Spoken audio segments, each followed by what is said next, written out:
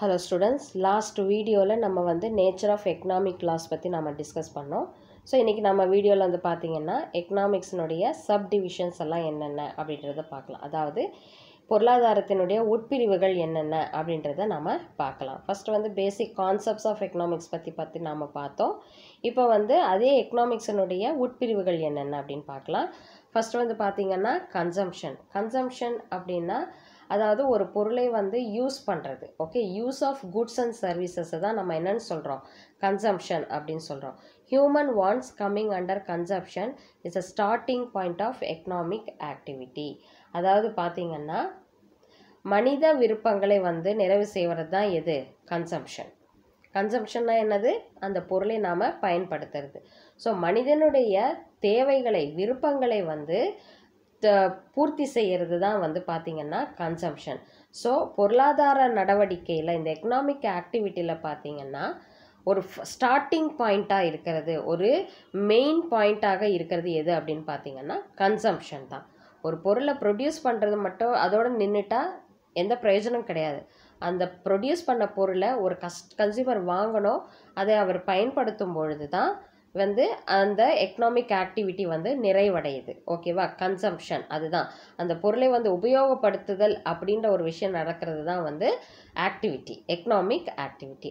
In this section the characteristics of human wants based on the behavior of the consumer, the diminishing marginal utility and consumer surplus are dealt with. So இப்போ இங்கே பார்த்தீங்கன்னா இந்த கன்சம்ஷனில் வந்து இந்த human wants அப்படின்னு சொல்லியிருக்காங்கல்ல, அந்த human wants, அந்த மனித விருப்பங்கள் அப்படின்றது வந்து எதன் அடிப்படையில் இருக்குது அப்படின்னு பார்த்தீங்கன்னா, அதாவது இந்த ஹியூமன் வாண்ட்ஸாக எதெல்லாம் நம்ம எடுத்துக்கிறோம் அப்படின்னு பார்த்தீங்கன்னா பிஹேவியர் ஆஃப் த கன்சியூமர். ஒவ்வொரு கஸ்டமர்ஸினுடைய பிஹேவியர் வந்து என்ன மாதிரியான பொருள் அவங்களுக்கு தேவைப்படுது, அவங்களுடைய விருப்பங்கள் என்ன, அதுதான் பிஹேவியர் ஆஃப் த கன்சியூமர். அடுத்தது டிமினிஷிங் மார்ஜினல் யூட்டிலிட்டி அப்படின்னா மார்ஜினல் யூட்டிலிட்டினா இறுதிநிலை பயன்பாடுன்னு அர்த்தம். இப்போ ஃபார் எக்ஸாம்பிள் பார்த்தீங்கன்னா இப்போ நம்ம வந்து ரொம்ப பசியாக இருக்கும் பொழுது நமக்கு முன்னாடி வந்து ஒரு 3 ஆப்பிள் வைக்கிறாங்க. 3 ஆப்பிள் வைக்கும் பொழுது நமக்கு அந்த ஆப்பிள் வந்து ஒரு விலை மதிப்பு மிக்க ஒரு பொருளாக நமக்கு தெரியும் இல்லையா, ஏன்னா நம்ம ரொம்ப பசியாக இருக்கும். அப்போ நம்ம என்ன பண்ணுறோம், ஒரு ஆப்பிள் எடுத்து சாப்பிடும் பொழுது நம்மளுடைய அந்த பசி தீவிரம் வந்து என்ன ஆகிடுது, குறைஞ்சிடுது. அப்புறம் மறுபடியும் நம்ம என்ன பண்ணுறோம், 2வது ஆப்பிள் வந்து எடுத்து சாப்பிட்றோம், ஓரளவுக்கு நமக்கு திருப்தி ஆகிடுது. 3வது ஆப்பிள் இருக்குதுன்னு நம்ம சாப்பிட்றோம். அப்போ என்ன ஆகிடுது, முதல் ஆப்பிளை சாப்பிடும்போது இருந்த அந்த பயன்பாடு, ஓகே, அந்த சாட்டிஸ்ஃபேக்ஷன் வந்து நமக்கு இந்த கடைசி ஆப்பிள் சாப்பிடும்போது என்ன ஆகிடுது, குறைஞ்சிடுது இல்லையா. ஸோ அந்த பொருளினுடைய பயன்பாடு வந்து ஃபைனல் ஸ்டேஜுக்கு, இறுதி நிலைக்கு வந்துடுது. ஓகேவா. ஸோ அப்போ என்ன ஆகுது, அதனுடைய வேல்யூ வந்து என்ன ஆகிடுது, குறைஞ்சிடுது இல்லையா. ஸோ அதுதான் நம்ம என்ன சொல்கிறோம், குறைகின்ற இறுதி நிலை பயன்பாடு, டிமினிஷிங்னா குறையிறது. ஓகேவா. ஸோ அது ஒரு மனிதனுடைய இறுதிநிலை பயன்பாடு வந்து குறையிறது. இதுவும் வந்து ஒரு ஹியூமன் வாண்ட்ஸில் ஒரு அடிப்படையாக எடுத்துக்கிறாங்க. அதே போல் consumer surplus R dealt with. Consumer surplus அப்படின்னு பார்த்தீங்கன்னா இப்போ நமக்கு வந்து ஒரு பொருளினுடைய தேவை இருக்குது, ஓகேவா. ஸோ அந்த பொருளினுடைய விலை வந்து அதிகமாக இருந்தால் கூட நம்ம என்ன பண்ணுறோம், அந்த பொருள் நமக்கு தேவைப்படுது அதனால் நம்ம அதை வாங்குகிறோம் அப்படின்றோம். அப்போ நம்ம என்ன பண்ணுறோம், எக்ஸ்ட்ராவாக அமௌண்ட் அதிகம்தான்னு தெரிஞ்சு கூட நம்ம என்ன பண்ணுறோம், அமௌண்ட் அதிகமாக கொடுத்து அந்த பொருளை வாங்குகிறோம். ஸோ உபரியாக சர்ப்ளஸாக நம்ம வந்து அமௌண்ட்டை வந்து கொடுக்குறோம் இல்லையா. இது ஒரு விதத்தில் எடுத்துக்கலாம். இல்லை இப்போ ஒன்று பார்த்தீங்கன்னா இப்போ நாம் வந்து ஒரு பொருளை வந்து ஒரு அதிகமான விலை கொடுத்து நாம் வாங்கிறதுக்கு தயாராக இருக்கோம். ஆனால் அந்த பொருளோட விலை கம்மி தான், ஆனால் அந்த பொருளினுடைய அவசியம் இருக்கிறதுனால நம்ம என்ன பண்ணுறோம், அதிக விலை கொடுத்து வாங்க தயாராக இருக்கும். அப்போவும் நம்ம என்ன பண்ணுறோம், உபரியாக அமௌண்ட்டை கொடுக்குறோம், சர்ப்ளஸாக கொடுக்குறோம். அதுதான் கன்சியூமர் சர்ப்ளஸ். ஓகேவா. ஸோ இது எல்லாமே பார்த்தீங்கன்னா ஹியூமன் வாண்ட்ஸினுடைய ஒரு மனித விருப்பங்களினுடைய அடிப்படையில் வருகின்ற விதிகளாக கொள்ளப்படுது அப்படின்னு சொல்கிறாங்க. ஸோ இதுதான் வந்து பார்த்தீங்கன்னா கன்சம்ஷன், எக்கனாமிக்கினுடைய ஒரு உட்பிரிவு. அடுத்தது பார்த்தீங்கன்னா ப்ரொடக்ஷன், உற்பத்தி. Production is the process of transformation of inputs into output. அதாவது இந்த ப்ரொடக்ஷன், அதாவது உற்பத்தி அப்படின்றது பார்த்தீங்கன்னா, உற்பத்தி அப்படின்றது வந்து என்ன, ஃபஸ்ட்டு வந்து ரா மெட்டீரியல்ஸை நம்ம வந்து உள்ளே கொண்டு வருவோம். கொண்டு வந்து அதை நம்ம வந்து மேனுஃபேக்சர் பண்ணி நம்ம என்ன பண்ணுறோம், அவுட்புட்டாக ஃபினிஷ்டு ப்ராடக்டாக வெளியே கொண்டு வரோம். அதுதான் நம்ம என்னன்னு சொல்கிறோம், ப்ரொடக்ஷன் அப்படின்னு சொல்கிறோம். ப்ரொடக்ஷன் ப்ராசஸ் அப்படின்னு சொல்கிறோம். ஓகேவா? ஒரு இன்புட்டை, ஒரு மூலப்பொருட்களை வந்து ஒரு முடிவுறும் பொருட்களாக நம்ம என்ன பண்ணுறோம், கொண்டு வரோம். அந்த ப்ராசஸாக, அந்த டிரான்ஸ்ஃபர்மேஷனை தான் வந்து ப்ரொடக்ஷன் அப்படின்னு சொல்கிறோம். So this division covers the characteristics and roll of the factors of production. அதாவது ஃபேக்டர்ஸ் ஆஃப் ப்ரொடக்ஷன் உங்களுக்கு தெரியும். அதாவது உற்பத்திக்கான காரணிகள் இருக்குது. ஓகேவா? ஒரு பொருளை உற்பத்தி செய்கிறோம் அப்படின்னா முக்கியமான சில காரணிகள் இருக்குது. என்னென்ன, அதுதான் ஃபேக்டர்ஸ். என்னென்ன அப்படின்னு பார்த்தீங்கன்னா land, labour, capital and organisation. இது ரொம்ப இம்பார்ட்டண்ட். இது ஒரு ஃபேக்டர்ஸ் ஆஃப் ப்ரொடக்ஷன் எது அப்படின்னு கேட்டிங்கன்னா லேண்டு. கண்டிப்பாக ஒரு பொருளை நம்ம வந்து உற்பத்தி பண்ணுறோன்னா அதற்கான இடம் இருக்கணும். லேபர், அதற்கான ஊழியர்கள் இருக்கணும். கேபிட்டல், அதற்கான மூலதனம் இருக்கணும். அதே போல் ஆர்கனைசேஷன், அதற்கான ஒரு என்டிட்டி, ஒரு கம்பெனி, ஒரு ஆர்கனைசேஷன் வந்து இருக்கணும். இது வந்து ரொம்ப important. And also the relationship between input and output. அதாவது பார்த்தீங்கன்னா இப்போ இங்கே என்ன சொல்ல வராங்கன்னா திஸ் டிவிஷன், இந்த ப்ரொடக்ஷன் அப்படின்றது வந்து பார்த்தீங்கன்னா எந்தெந்த விஷயங்களை எல்லாம் வந்து உள்ளடக்கி இருக்கு, எந்தெந்த விஷயங்கள் இருந்தால் இந்த ப்ரொடக்ஷன், இந்த உற்பத்தியில் வந்து அதாவது இடம் பெறுகின்றது அப்படின்னு பார்த்தீங்கன்னா ஃபேக்டர்ஸ் ஆஃப் ப்ரொடக்ஷன் வந்து இன்வால்வ் ஆகிருக்கு.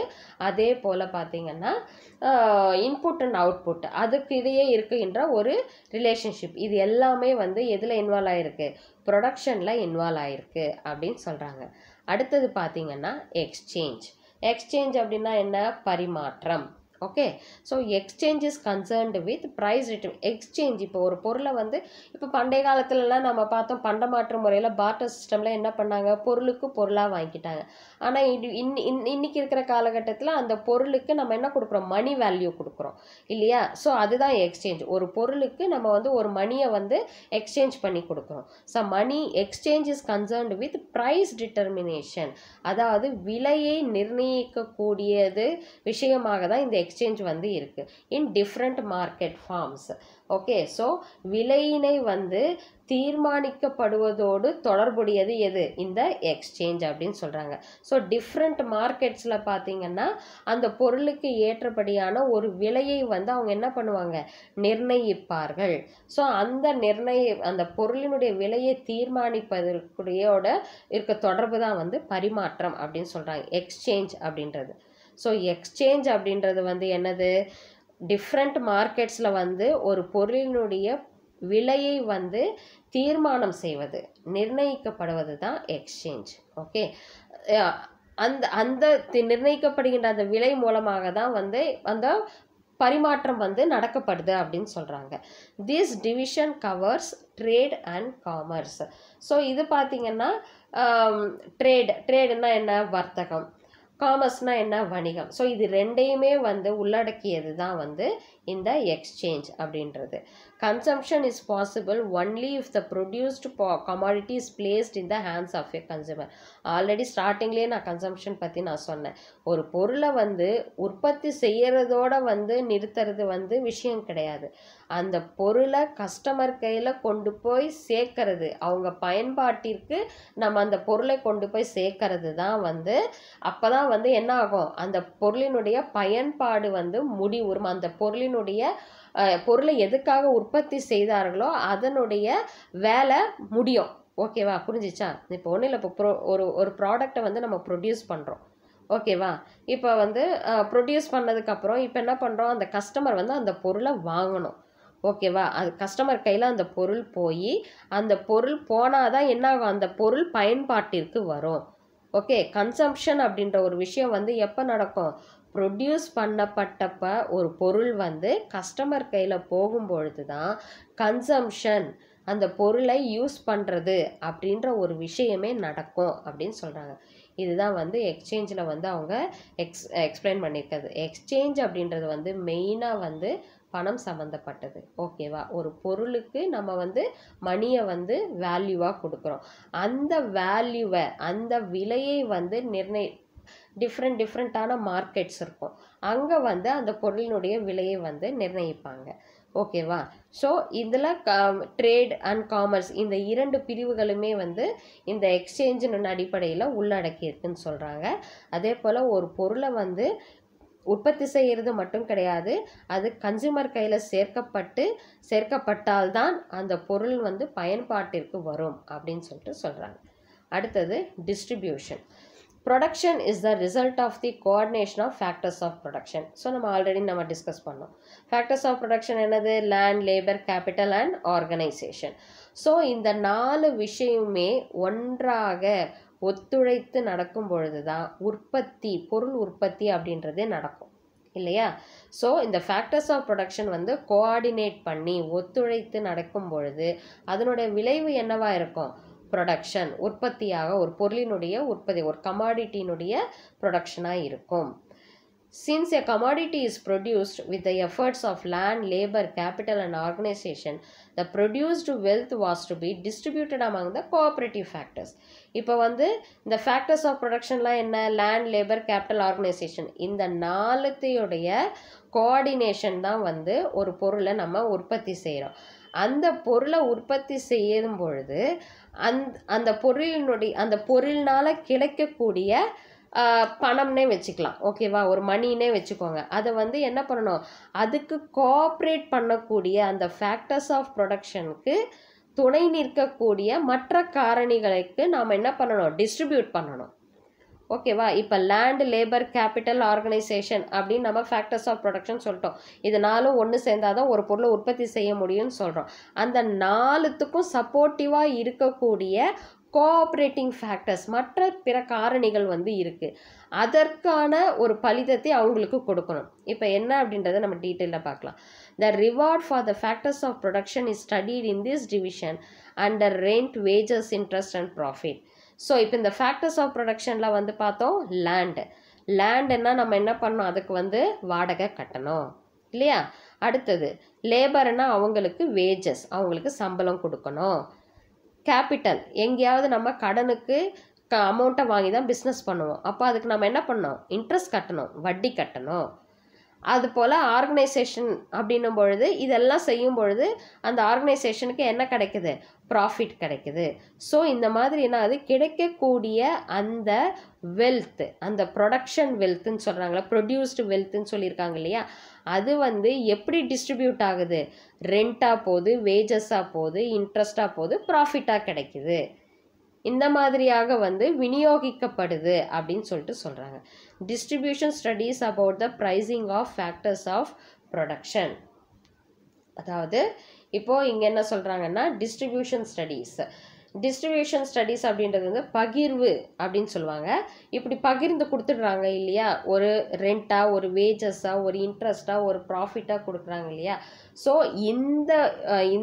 இந்த மாதிரி வந்து அந்த அந்த விஷயங்கள் எல்லாமே தான் வந்து என்ன பண்ணுதுன்னா ஒரு பொருளினுடைய விலையை நிர்ணயிக்கின்றது அப்படின்னு சொல்கிறாங்க.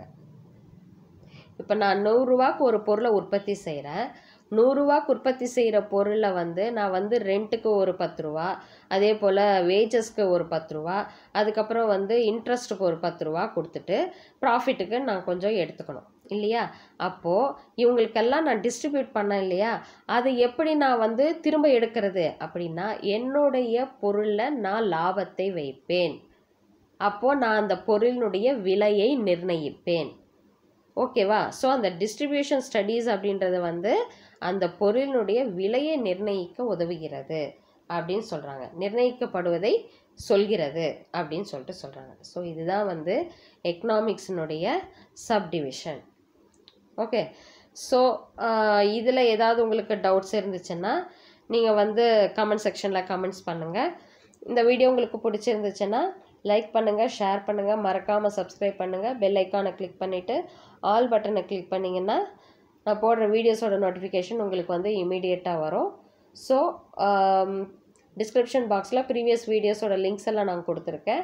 நீங்கள் அதை கிளிக் பண்ணி பார்க்கும்பொழுது இந்த சாப்டர் வந்து உங்களுக்கு வந்து தெளிவாக புரியும். அடுத்த டாபிக் வந்து எக்கனாமிக்ஸ் டைப்ஸ் வந்து ரொம்ப லென்த்தியாக போனால் நான் இதே வீடியோவில் எடுத்தேன்னா ரொம்ப லென்த்தியாக போகும்.